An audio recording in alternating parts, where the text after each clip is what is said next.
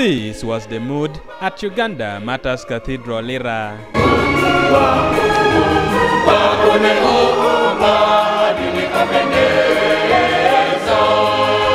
The diocese was welcoming Reverend Father Aaron Okello and 5 other deacons who were ordained in a colorful scientific ceremony.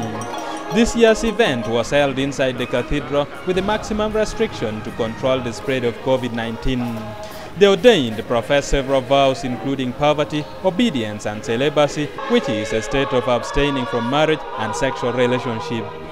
In his homily, the main celebrant, also the Bishop of Lira Diocese, Right Reverend Sanctus Lino Wanock, warned girls from crashing on the dispensers of divine graces.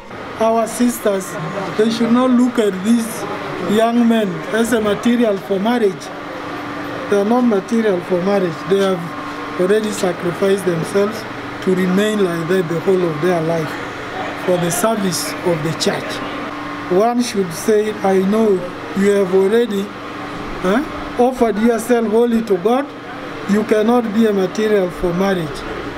Look for somebody with whom you can marry and stay also the whole of your life. So all are sacrifice in a different style. So none should spoil the other. The bishop also challenged the ordained to always emulate the good example of our Lord Jesus Christ. So their work is a lot and our work is a lot, trying to help the government to achieve what we are fighting. Moroto County MP Samuel Okwir handed over members of parliament contribution and urged Christians to support the shepherds.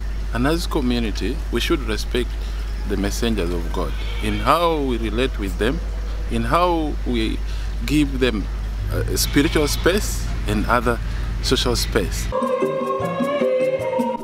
Ediolwa, UBC News.